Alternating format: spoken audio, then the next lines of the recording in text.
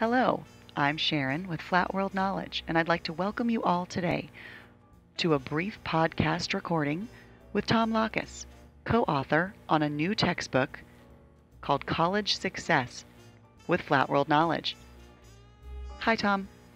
Good morning, Sharon. How are you? I'm great, and thanks for being with us. And for all of you listeners, thanks for joining us today. Let's jump in and ask Tom a couple questions about his new textbook that he's written with Bruce Beiderwell, Linda C., and Nicholas deKanter. So, Tom, tell us what made you decide to kind of jump in with this team of authors and write a college success textbook? I wish there was a short answer to that, but it's something that I think probably most people who find the time eventually to commit to a textbook probably have been, it's been gelling for years. I think in my case, in the case of my co-authors, we were all very much attuned to the fact that I guess most college professors, instructors are kind of always talking about, their students and how over time, it's kind of a cliche to say this, but everyone, is always feeling students just aren't quite as prepared as they used to be. Things seem to be, the writing isn't quite as good. They don't seem to read as closely, participate in class as much, and so on. It's just kind of a standard faculty conversation. And so it's a conversation that that I had with the three other individuals involved in the book from time to time, and I think we all were very sensitive to students coming in, particularly the freshman year, and simply having difficulty. That's a very tough year. As you probably know, the current demographics are that about a third of incoming freshmen don't even make it to their sophomore year, and that's that can be viewed as a tragic situation. There's lots of causes going on, and we can't address all of them, but it would come up in conversation among the four of us in different ways. And we started realizing that even though we all four are from very different backgrounds, university, community, technical college, high school program consultant, who works on the preparation level, different kinds of writing we've all done, different kinds of students we've had, that really there was a kind of a core set of issues that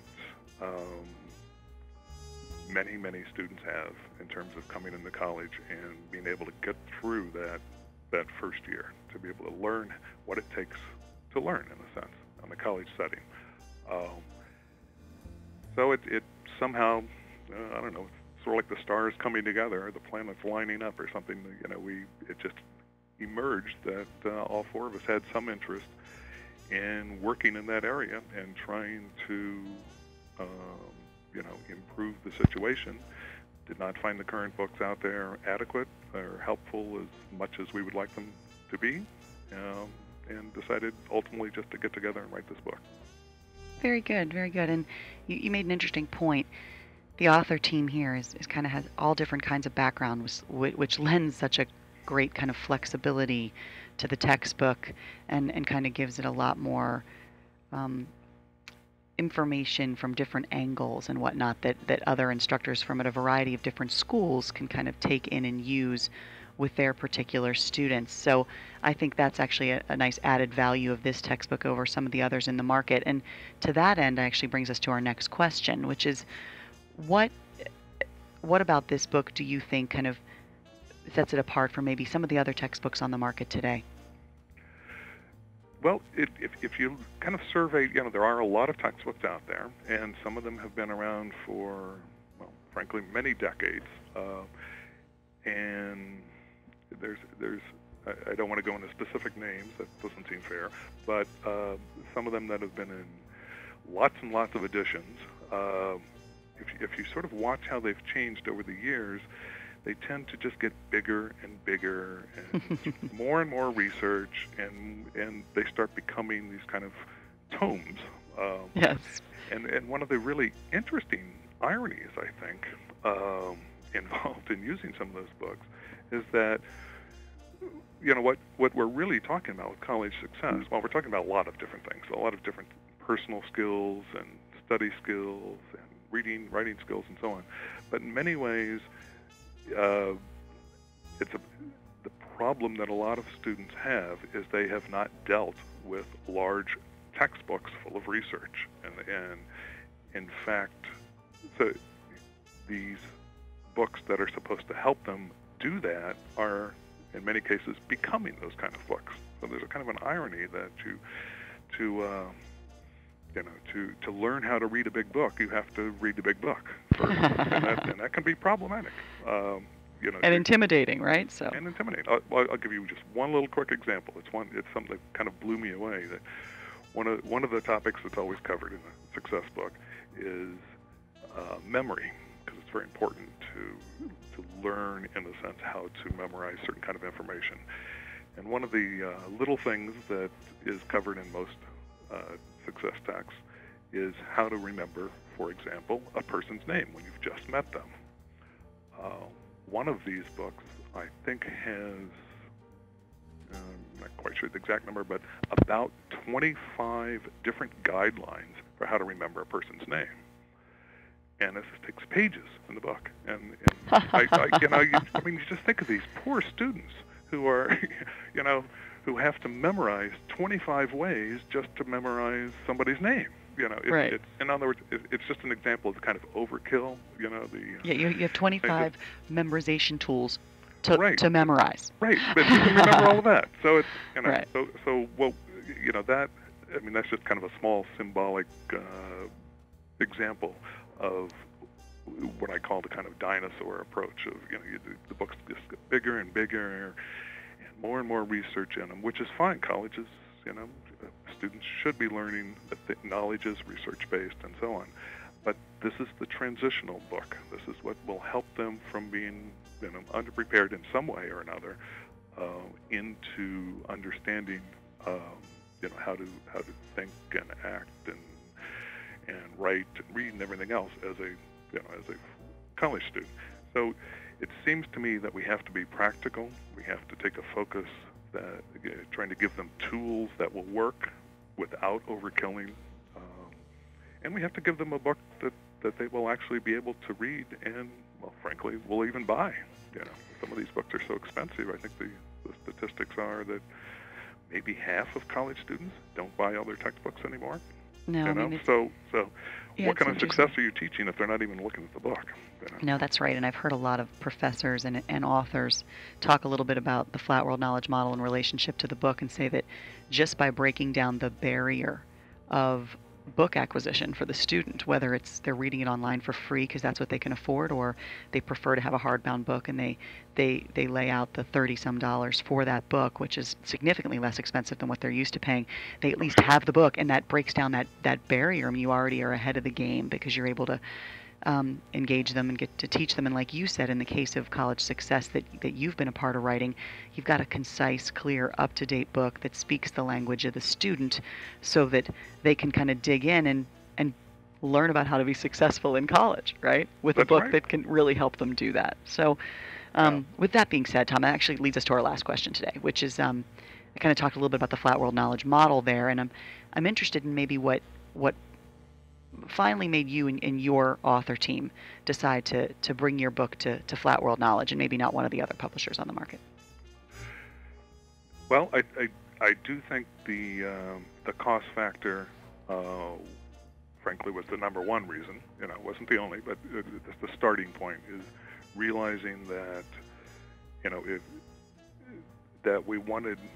We're doing a book that is different in some ways, and we did not want it to sort of, come onto the market as yet another book.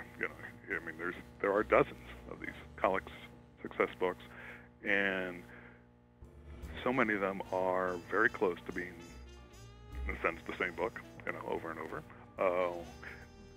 We wanted to start with a practical, usable book that really would kind of bridge students into it, and obviously, if they're going to use the book at all, they have to have it. So cost, of course, is in headlines in every newspaper and academic journal. these days, and the federal government has gotten involved, and everyone else Yes, is they talking have, about yes. price. So, so that's a huge appeal to actually do a book that that a student can afford to buy. They don't have to try to share, which means they're not going to read it very carefully or at the right times, or go to the library to read one copy on reserve for 100 students. So cost was really big, and we think the Flat World Knowledge model, the way you give those different options, read it online, get an inexpensive black and white copy, whatever. The different kind of options there was very nice for students. But we also think it's terrific that instructors can customize. We're not trying to present ourselves, we the authors, as the four leading experts in this field, and this is the Bible, and you have to use it just as it is, and that's the way it is, which is sort of the old-fashioned kind of publishing mode. Here's the book. And all the instructor can do is just assign this chapter or not assign it, or add additional notes and give handouts and all those things, but the book stays there. So we really like the fact that you've got that kind of open source approach, that an instructor can come in, simply not use some chapters, but then also add new material and reorganize things to fit their own curriculum, their own syllabus, however they want to approach it. So we're sort of, frankly, we just really like that whole open source approach. I think it seems to be working in other sort of outside the academic world. It's fairly new in the academic world, but it seems to hold great promise, and I would certainly hope that instructors, taking a look at this book, will get excited about the fact that they can just add something here and there as they need to, or delete or revise. Right, and make that more relevant, right, to their students, and again, more, I guess, a little bit more connected to their students, so that the students feel prompted to read and engage in the class. Right, because this this kind of course is taught so differently at different schools. It's sometimes a 4-week preliminary course. It's sometimes a full semester-long course. People are teaching. Some people include the kind of tangential topics like financial management, which is a huge deal for students, and some simply don't have time, or that's not as important to them. So I think it's just terrific that they can make this book into what they need for their course, for their students, because that's really what this course is about. This is for their students. That's well put. Well put. Well, Tom, thank you. Thank you for your time today, and for all of our listeners out there. Thanks for taking the time to listen to Tom talk a little bit about his new textbook, College Success with Flat World Knowledge. We certainly hope that you will head out to www.flatworldknowledge.com and check out our catalog and the textbook itself. And of course, request a desk copy so you can see it and hold it in your hands, as well as read it in its entirety online. So thank you all very much, and thank you again, Tom, and we hope you all have a good day. Thank you, sir.